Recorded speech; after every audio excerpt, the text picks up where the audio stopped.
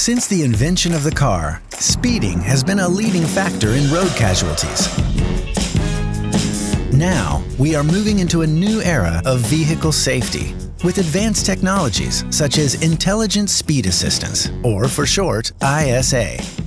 ISA is an in-vehicle system that warns drivers with audible or haptic feedback if they're driving the wrong speed.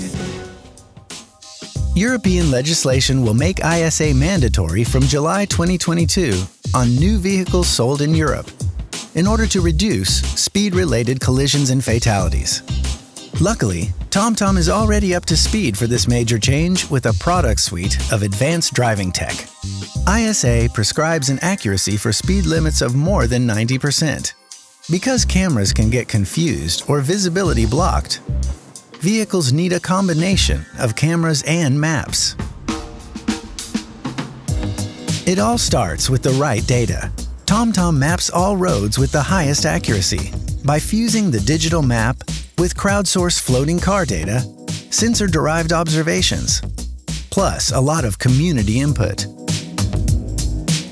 The map provides road information with, of course, highly reliable speed limits. This map data is delivered to partner software or directly to Virtual Horizon, TomTom's new all-in-one ADAS solution.